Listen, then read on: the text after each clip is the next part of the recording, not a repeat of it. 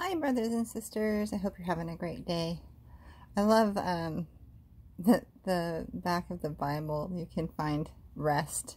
Now, I want to do this in with the last video that I just did, and this part is important because today's, I guess, their Labor Day, and it's a day of rest where people don't work. And in Christ, we labor to enter into his rest because it's hard as mankind to rest. We have organs that do work. We have, systems in our body that do work. We have systems in the wind that do work. We have animals who do work. We have, our swords doing work. Our breastplate of righteousness is doing work. Our shield of faith is doing work. You have to have faith. And that faith you can rest in, but sometimes we're not resting in our faith, and that's when the flesh has overpowered the spirit, which it really can't, because the spirit is stronger than the flesh. Just so you know, it says in the scriptures, the flesh is weak, but the spirit is strong. So what has happened is the enemy has come in and twisted that truth so that you would believe the flesh has power over the spirit, which is totally not true. The spirit has power over the flesh, and unfortunately, we have been taught to live out of our flesh, to judge by appearance, to judge by, man, and that's what we were raised in. We were raised in captivity in Egypt, Sodom and Egypt. But God wants us to enter into his rest, which his burden is light. He says, take my yoke upon you, my burden is light. So he is at rest always because he's God. But he's also working on our behalf. And he did the work on our behalf with Jesus Christ's death, burial, and resurrection. That is our Sabbath. The seventh-day Sabbath is Saturday for the Jewish people. But for us, every day is a Sabbath. We're resting in the completed work of God. It was his grace and mercy that did the work for the tabernacle of God, and Jesus is the tabernacle of God, and we are in him. And the apostle said, aren't you the temple of God? Isn't your body the temple of God? So we have been restored to a good place with God through the Son, and we can rest in God's work, because God said, can you build me a temple? Can you build me a tabernacle? I don't live in buildings made of stone. So when I hear of the fact that Jesus called Peter the stone, he wasn't calling the rock and the stone are two different things. The rock that he built his church on was the sayings that Peter said, which is, Jesus, you are the Christ, the Son of the living God. That's the rock that God builds his church on, if you believe that. The stone is people who believe. We become living stones in Christ. So the stone that is covering the new creature that's underneath, that's been resurrected with Christ, that's by the Spirit, that is alive, living. The flesh is dead for the cause of sin. And anyone who says they have no sin makes God a liar. So that's why he called us like living stones.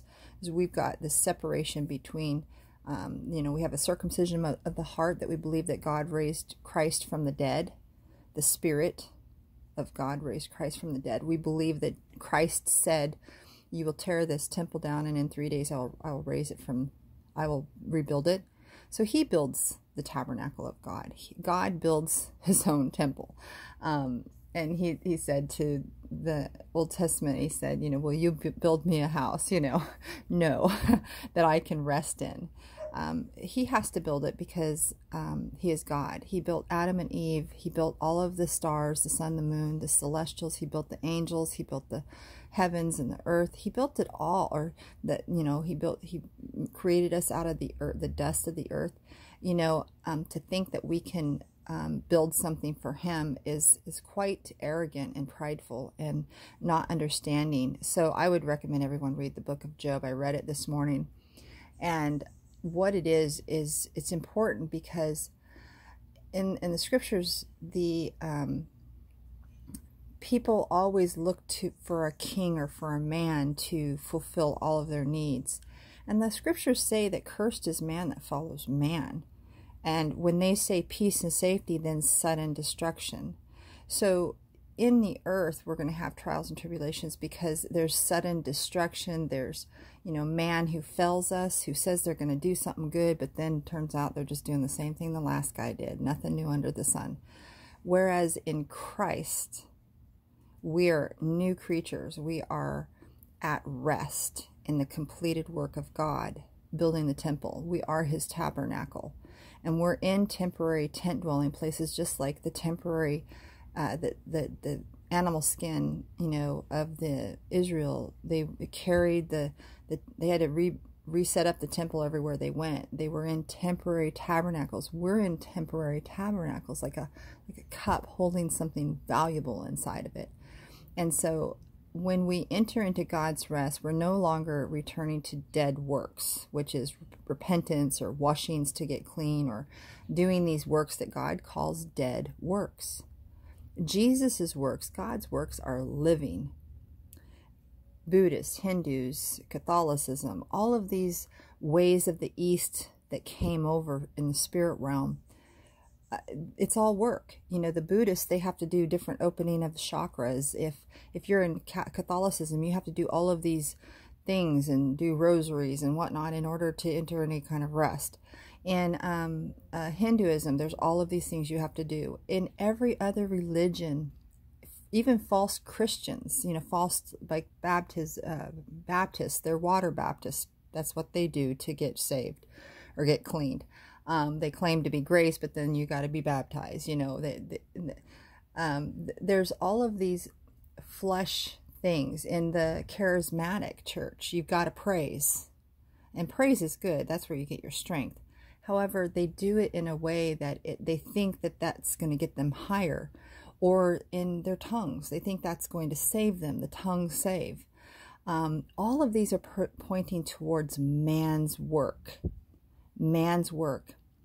And again, I started with our systems of this body has work to do. Our digestive system has to work. Our heart has to work. Our lungs have to work for us to remain alive, we have to have the breath of life that Jesus breathed into every man, in the first Adam, right? And then it carries on from there. The breath comes as the baby comes, God lights every man that comes into the world, born into this world. This is a place of work. Work to show thyself approved, dividing the word of God, that's a work. After we entered into rest, which is resting in the completed work of God, his grace and mercy for us.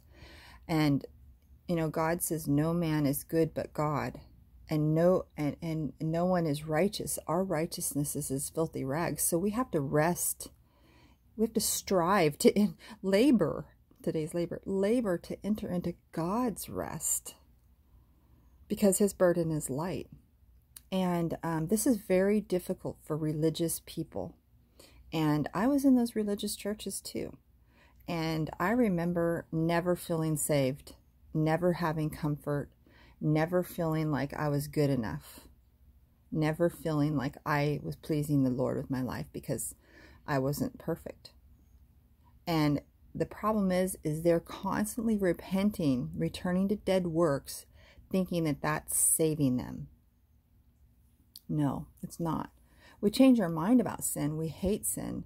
Thinking a thought of lust over a woman is committing the sin of adultery. Thinking hate towards a brother or sister, you've already murdered them with your thoughts. His ways are higher than our ways.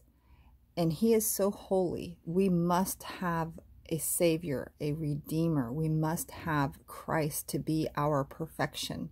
His body that resurrected from the dead.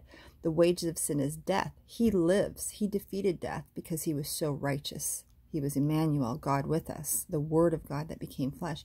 And when the seed of his word comes into us, because faith comes by hearing and hearing the word of God, when we believe and receive that free gift of grace, it's not a work of man, but lest any man should boast. Let's go back to the work. It's not a work of man, lest any man should boast. God counts our faith, our belief and trust in his work as righteous. He has to count it, and he has to not remember our sins anymore, because he's all-knowing. He's omnipresent. He can be in heaven and on earth. He can be anywhere. He is omniscient. He is the beginning and the ending, the Alpha and the Omega. He is so many things. I could go on and on. He has three that bear record, and these three are one. See, God is so good. Who can know him? Who can know his ways? That's why when you believe in Christ as your Savior, as your Redeemer, and that God raised him from the dead, quickening him of the Spirit, and trust that he's going to do the same thing for you because you believed his report about his Son, you rest. You enter into that rest with God. And whenever you are being cleansed by the Word is cleansing your mind and your heart. Your spirit's already saved. But a lot of my brethren are struggling and suffering. And even whenever the enemy attacks me, when I sleep or whenever, I'm out, giving the good news, I get mocked sometimes, different things. Or people think that I'm crazy because I believe in the whole scripture, all the scriptures. I believe in God. And I don't believe in NASA's serpent tongue lies. They think I'm crazy because of that. And the truth is, it's the other way around. So, knowing who I am, knowing my identity, I'm able to rest when I'm being persecuted, in the evening when I'm being attacked, or when my mind tries to tell me you're not saved, your flesh is, is taken over, you need to repent, you need to do this, you need that. The old teaching from the enemy comes in and says these things. And remember, sin is when you don't remember who you are in Christ. When the enemy can attack you, it's because you don't know the authority that you have in Christ. Now, I believe that the whole word is completed.